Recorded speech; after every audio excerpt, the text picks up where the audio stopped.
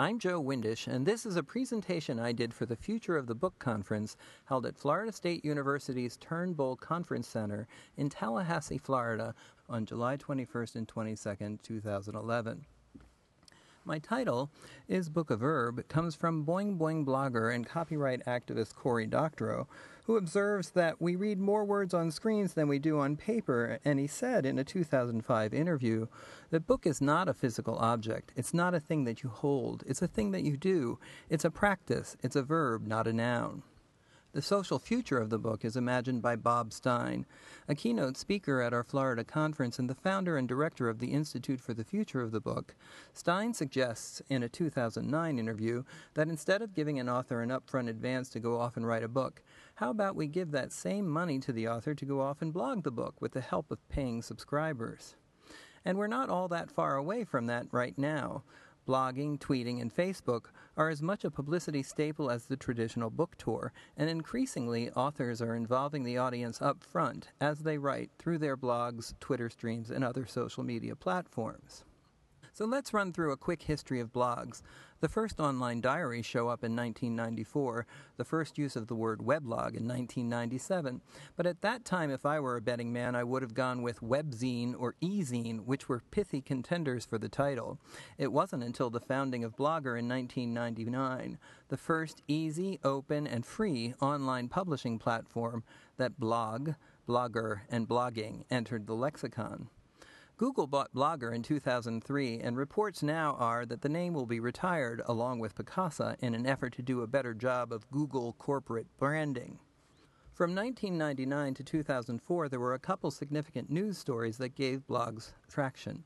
In 2002, at the 100th birthday party of Senator Strom Thurmond, Senator Trent Lott said that had Thurmond been elected president on the Dixiecrat ticket in 1948, the United States, quote, wouldn't have had all these problems, unquote. The traditional media reported that story, then let it pass, but liberal bloggers, notably Josh Marshall's Talking Points memo, kept up the reporting until Lott was forced to resign from his leadership position. In 2004, 60 Minutes called into question President George W. Bush's military service record, citing 4 documents the authenticity of which Little Green Footballs, a conservative blog, called into question within hours after the broadcast. In what came to be known as the Rathergate scandal, one producer was fired and several news executives were asked to step down. 2004 to 2007, niche blogs take off. In 2004, the word blog is Merriam-Webster's Word of the Year. 2005, lolcats arrive. 2006, you are Time Magazine's Person of the Year. 2007 to 2011, blogs go mainstream. Before 2007, your blog had a shot of hitting the big time. After 2007, traditional media companies hired up those successful bloggers who hadn't already turned their blogs into profit-making ventures. Where once they quoted bloggers, now they start their own. The New York Times, the Washington Post, the Atlantic, and others now each host dozens and dozens of blogs. And those blogs are far more inclined to talk among themselves than to quote outsiders. Finally, 2011, the New York Observer on the end of blogs. Tweeting is easier, Facebook friendlier, Foursquare badges mystifyingly fun. So why do blogs matter? Well, I think it's because they are one indication of a shift in the means of cultural transmission. How do we tell our stories? How do we pass them on? In the sweep of history, we move from an oral tradition to a literal tradition, from an oral means of cultural transmission to a literal one, and I think now we're moving to a social one. The oral tradition was all about telling stories, and those stories were less about precise technical accuracy and more about whole idiomatic truths. That was the storytelling art.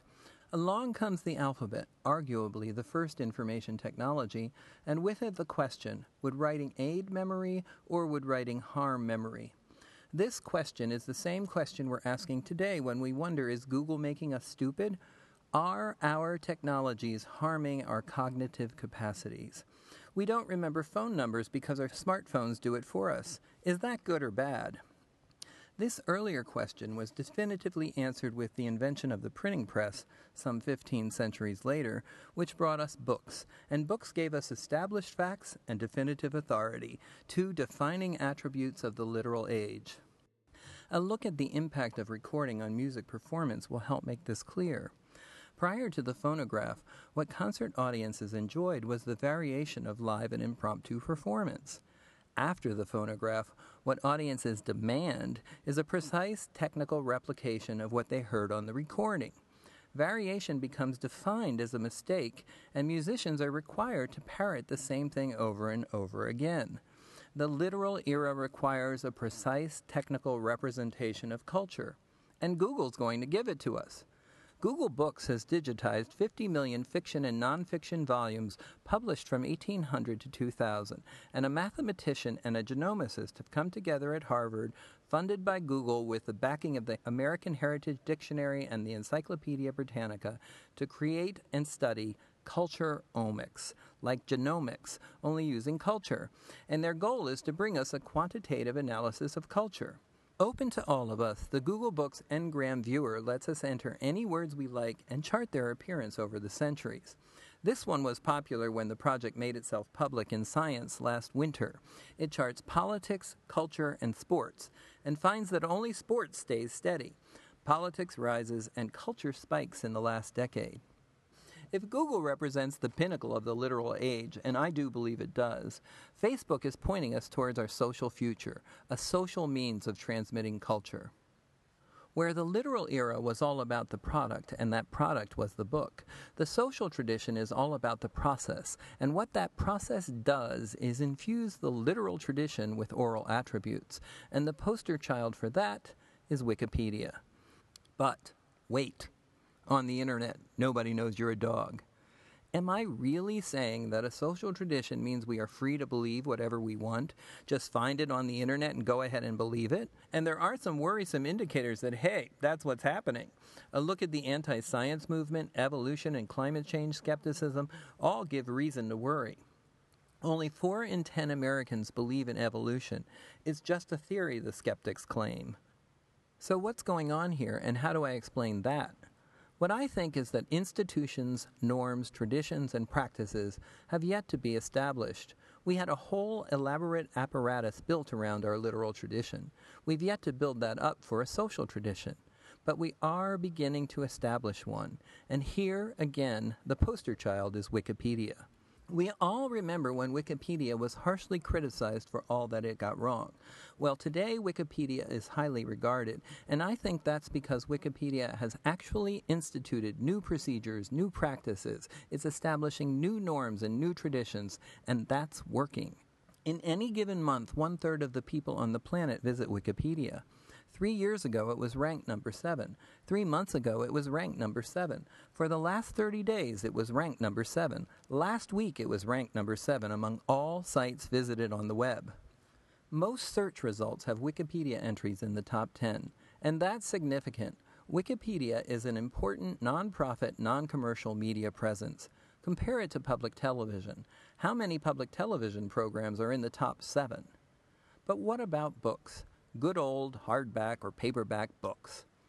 Ray Kurzweil is an important futurist most widely known for his belief in exponential progress and the singularity, that future time when technological intelligence first transcends human intelligence, then merges with it to transform us. Kurzweil says that new communication paradigms don't eclipse old. They generally expand the pie, and they are profoundly democratizing.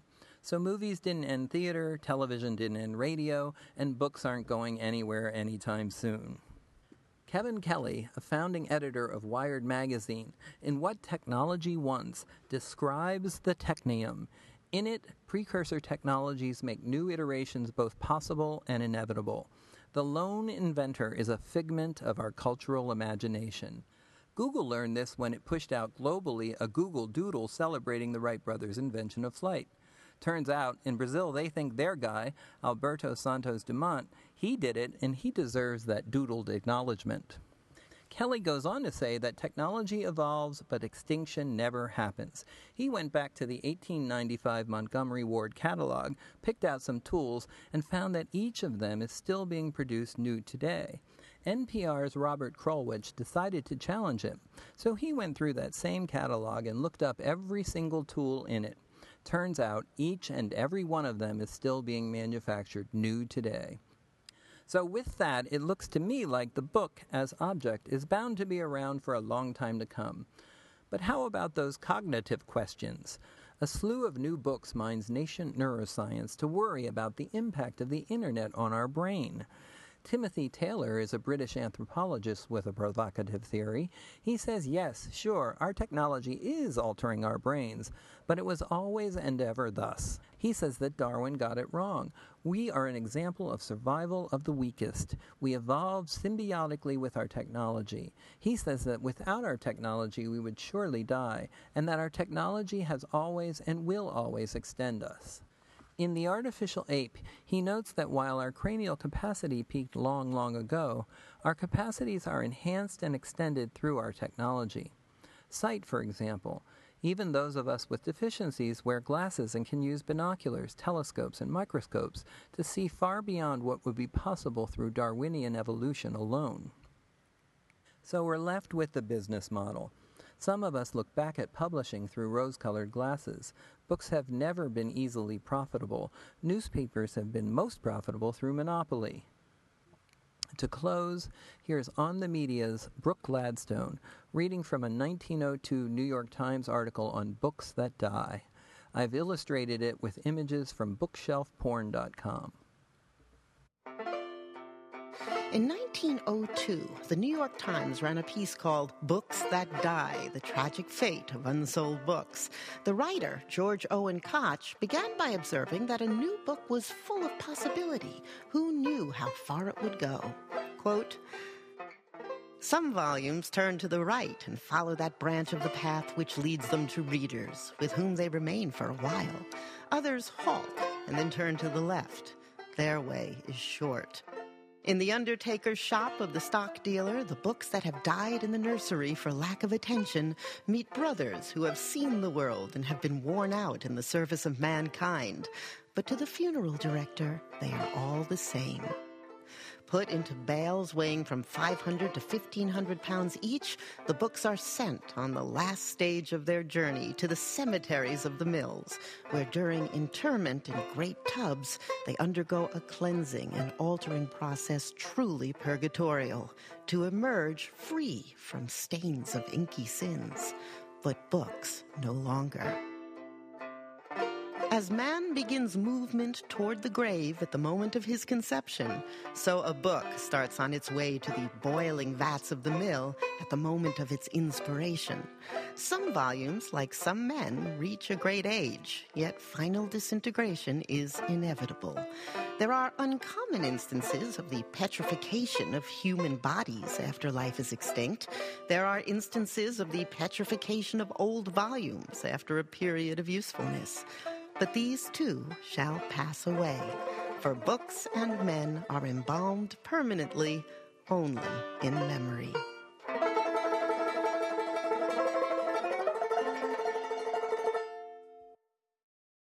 So is book a verb? No, I think not. Unless you choose the Urban Dictionary meaning. But the social future of the book, it's here and happening now, and it's not going away. It's nothing to be afraid of. Yes, there are great challenges, but great opportunities come with them. We can beat those challenges, and we should embrace the opportunity. My sources are all linked here. This presentation is licensed through a Creative Commons Share-alike copyright, and you can find it at bit.ly/isbookaverb.